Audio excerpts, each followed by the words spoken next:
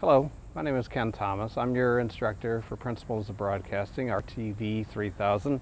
If that's the class you signed up for, well, hopefully this year we're going to have a little bit more fun. Traditionally, this class has been a history of broadcasting, going through specific jobs, specific years of famous broadcasters. We're still going to do that, but hopefully we're going to introduce some new things. One of the first things that you're going to have to do is you're going to have to introduce yourself to Adobe. You'll have to go to adobe.com and sign up for a free account because we are going to start using some of the Adobe peripherals for this class for broadcasting, and how not only are they going to help you in this class but other classes. One of the first things you're going to notice about me is I'm my full-time staff member here. I'm not a full-time faculty member, but I am on campus. So you can find me here in Building 14, my office is room 1001. It's downstairs of this building here. It is in the TV studio. I manage the TV studio. That's my full-time position. I also teach here. So anytime you need to find me, you can find me downstairs. In just a little bit, I'll take you through a tour, and as we are going through the tour, you'll get to see what we can do here at the University of North Florida and how we do handle local broadcasting here on campus. Not necessarily with the Spinnaker, although I'll talk about the Spinnaker. We'll have some Spinnaker guests come in and talk about broadcasting on campus, and you can get involved in there as a student-produced thing separate of the communications department, and hopefully you'll be involved in that. But as far as this course, I'll take you through a quick tutorial of the website in Canvas. I've loaded some of the material for the first week, but not all of it, so we'll go from there. We're going to do a lot of things this semester, and I'm hoping that it's going to be interactive. It's going to be different than it has been throughout, I guess, the course of the semester, throughout the whole course development. I'm redesigning the whole course, so hopefully you'll enjoy it. We'll start with Canvas. So here is a quick tutorial of the class. We're talking about RTV 3000, Principles of Broadcasting. In our section right here for the fall, we're going to have the home page. It's going to have all kinds of information on it here, some messages if you need to. We'll go back down to announcements. In the student view, you'll be able to see the announcements if I have any announcements for the class. In addition, you'll be able to see some assignments. You'll see the assignments. You'll be able to complete the assignments. In the discussions area, we will have discussions based on your research and your findings. The first one we're going to have is what defines broadcasting, and that's your opinion. What do you think defines broadcasting? You can look at your grades in the student view. I'm not going to do that right now because I'm in the teacher view. You can also see all the people that are in the class. If you would like, you can click on that. You can open up files that are in the program that I've put in for the class. You can also look at our quizzes, our syllabus, your modules, your conferences, your attendance. These are the main areas where your information for this class is going to come from. Once I publish this class, your assignments will go online.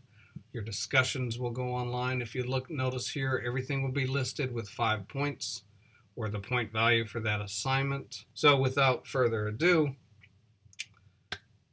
we'll continue discussing.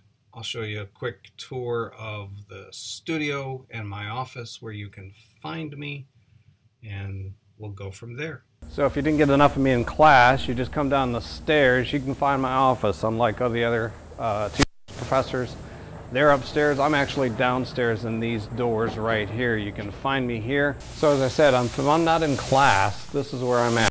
Find me here. I apologize for the bad, horrible lighting back there. That's called backlighting. That's one of the things that we'll talk about in broadcasting. It's really, really simple to avoid it. But until we talk about that, I'm going to show you where you're at in relationship to my office and the classroom. The classroom is directly above us. Okay, so 1002 is our equipment room. This is where we get all of our equipment. We store all of our equipment. When students check out for class, check out equipment to go do stories and broadcast them, this is where they do it from. So again, right below the classroom is my office. I'm right here into 1001. This is where you can find me. If you need to come talk to me, this is it. This is where we're at. Here we at. Most of the time I'm in here, but there are other times where I'm in the studio down the hall. Now before we get to the studio, I would like to introduce you to the lab. All of these computers have Adobe products, the full complement of Adobe Creative Cloud. You have accessibility to that, which means you have Photoshop, all that stuff. Now, here's the deal. As principals of broadcasting journalists, you can get into this lab if nobody else is using it. The advanced classes and the storytelling classes, which we'll go into next, you can come in here too. But the classrooms, all of the classrooms, whether they're PC or Macs, have Adobe, the full complement of Adobe, as well as the first floor of the computers in the library. Those have them as well.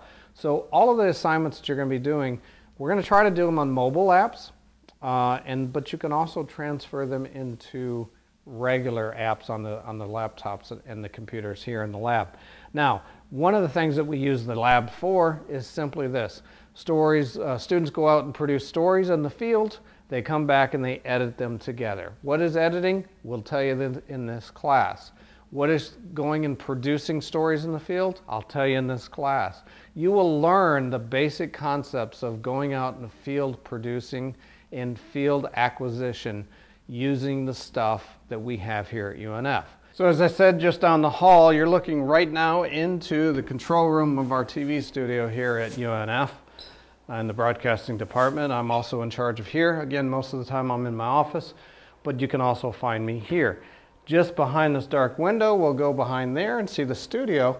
So this is kind of a tour of the studio, what broadcasting we do here. We do a show called Inside Jacksonville. That's the advanced multimedia storytelling class. And lights. So here it is, the studio. This is the anchor desk. This is where the students come in and sit down and do their stories. They introduce their stories, speaking right into the camera, reading off the teleprompter. All of these terminologies you will understand throughout the course of this class. But I just wanted to show you the studio to see where the Inside Jacksonville show is produced, and you'll understand what a producer is, hopefully by the end of this class. And other than that, that's pretty much it in this class. We're going to do a lot of stuff. We're going to introduce you to Adobe, excuse me, Adobe Spark, Adobe Video, Adobe, maybe some Illustrator, Mix and Fix. All of these things are going to help you navigate through this class and understand how they're being used in broadcasting today. Some of these are on the cutting edge. Some of these apps are on the cutting edge. They're mobile apps. Some of them are being used, some of them aren't, but they're fun anyway, and hopefully that's what we're going to do, because you can see through the semester where broadcasting is coming from versus where it was, okay? I do have one assignment for you. I do want you to think about what broadcasting is to you. That is our first assignment in class discussion in the Canvas. What does broadcasting mean to you? What do you think broadcasting is? That's your first assignment, and we will see you in class.